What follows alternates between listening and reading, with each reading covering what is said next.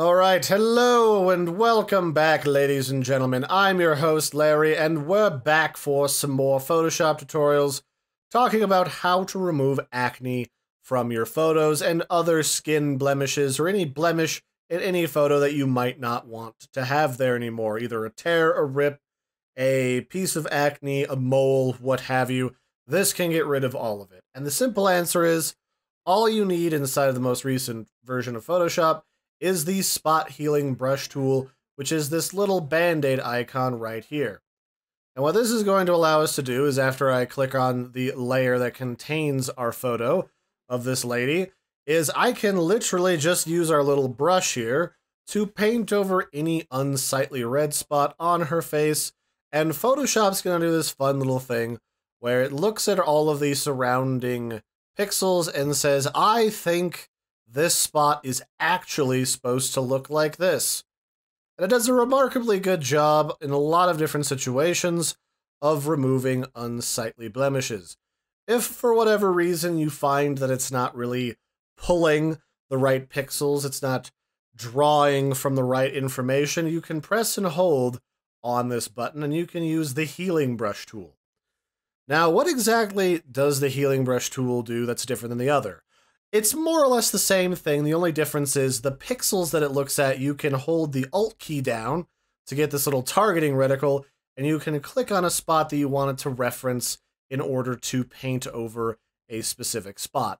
It's an awful lot like the clone stamp tool, which is like this. It just doesn't use any fancy AI to clean things up. It literally just copies over whatever it sees.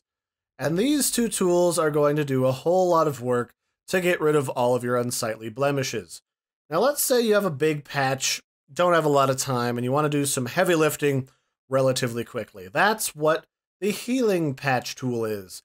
Think about it like cutting out a chunk of leather and then gluing it over top another chunk of leather. Not to say that your face is like a chunk of leather, but I mean, it kind of is. But for the cases of digital stuff, you're just trying to take a piece and paste it over another piece. So to do this, I'll just check a little spot of her chin down here. I'll just select it with this like I'm using the lasso tool, and I'll click and drag it to the spot that I want to use as reference material.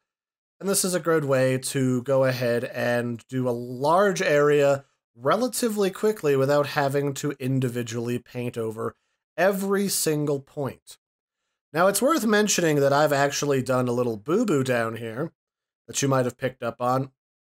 And that is, I've cleaned up her chin, but I've also ended up putting a lot of her pores from the upper part of her face down here into her chin. So this is where I'd have to think tactfully. I'll have to say, well, this section of her chin is actually relatively clean, so let's actually clean up this part in smaller chunks first, and then I can use this as reference material for the other side of her face. This would be something that you would do if you had a friend or a family member or even a picture of yourself where you had a lot of old acne scarring that you wanted to get rid of because you no longer have it. And what you do is you'd clean up one part of the face and then you'd use that as reference material or a foundation to repair the rest of the face. Sometimes it's so bad you even have to reconstruct it using an entirely different face altogether. So now that this is mostly clean on the other side, I'll use this side of her chin to clean up her right side of her chin. And this will do a pretty decent job, so long as I'm not copying over any details that you can clearly see are from another part of her face. So if I had like a duplicate line, like these two lines that appear over here, and they're distinctive enough, people are going to know, if they look at this picture long enough, that I have been cheating with Photoshop magic. And they must never know that I am, in fact, a diabolic Photoshop warlock. Not until it's too late, and I've already Photoshopped their head onto the body of a corgi. Cannot be allowed. And you can use these different tools in a number of different ways to slowly paint out different portions of a face, which is helpful when you're blending between skin tones, so you don't just go from pink to like a really deep tan on certain people, depending on what area of their body that you might be editing. A lot of these rules go for a lot of different subject matters, whether they be clothes, backgrounds, environments. The trick tends to be doing it slowly, methodically, and trying to blend it and use different points as much as you can so it all looks perfectly natural. We're looking for au natural here on the Chupacabra Tutorials channel.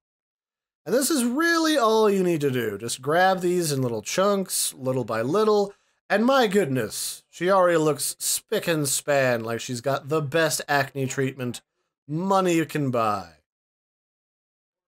And that's basically how you use the healing patch tool to remove different bits of acne and other skin blemishes from a subject, along with a few of my notes on how to do that quickly, efficiently, and make it look splendiferous when you're done.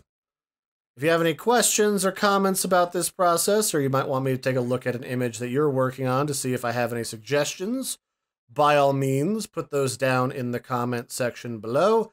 And until next time, I've been your host, Larry. Don't forget to like and subscribe, and I'll catch you next time. Bye, everybody, and happy photoshopping.